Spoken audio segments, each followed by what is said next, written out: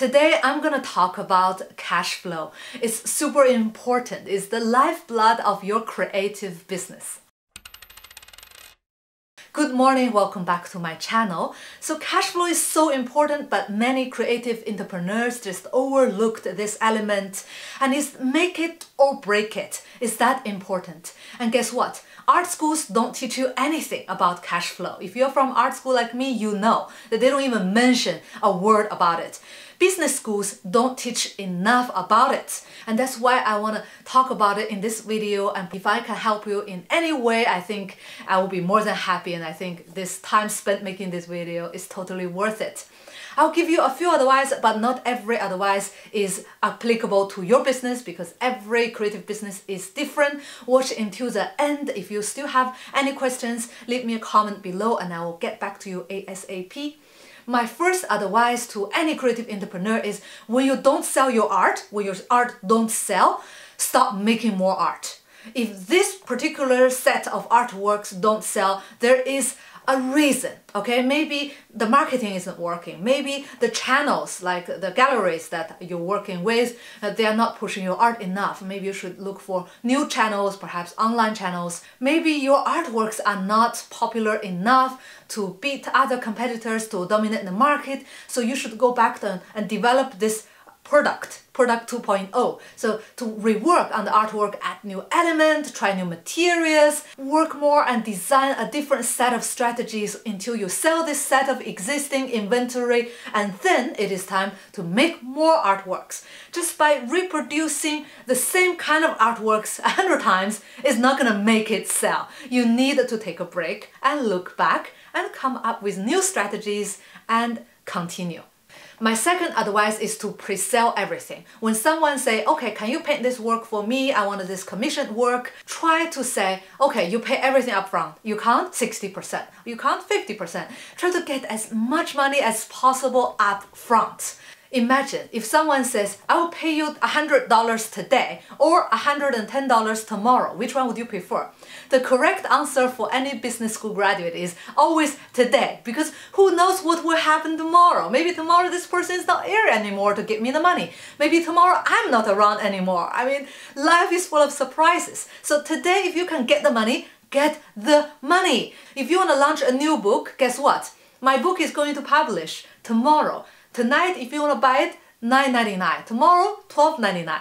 Try to sell everything up front so that you have the cash at hand. And guess what? You can go ahead and spend the money, invest in your project and push things, speed things up.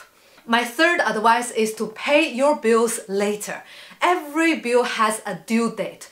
Don't pay upfront. Pay as late as possible. I'm saying that pay it later, not pay it late. Of course, you still need to pay the bills on time so that you can build a credit history. So in the future, if you want to go to the bank and say, I need to get some loan for my business, they will look into the history. If you have paid all the bills on time, if this is the case, they will give you the loan. So it's important to pay your bills. And for example, if you always forget to pay your bills, a program, an automatic transfer, for example, rent for your office, for your studio space, things like that, pay it on the last day possible, but make sure that you pay your bills.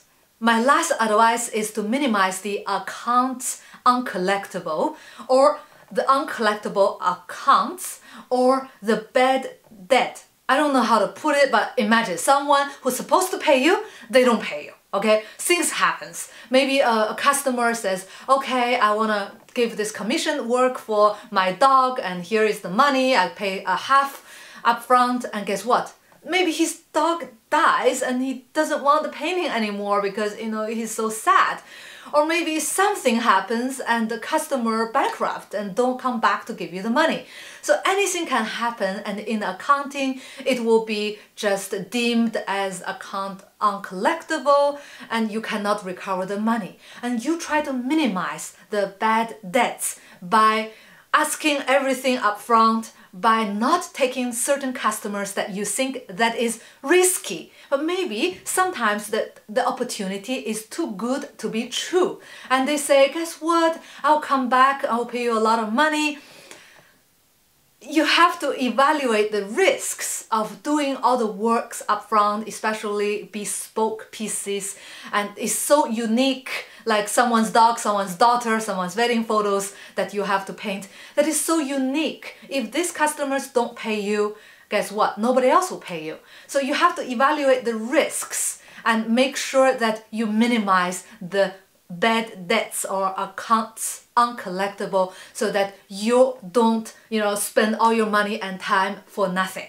Okay, now you have heard my full advice on how to manage your cash flow. Of course, there are other advices like no-brainers, like don't bite off what you could chew, don't buy something you cannot afford, spend wisely, control your expenditures. Those are the things that, you can see and hear it from any tutorials and YouTube videos. I mean, there are a lot of course, common sense in there. If you have any questions regarding to the cash flow, leave me a comment below. I will get back to you ASAP. Thank you very much for watching. See you in the next video.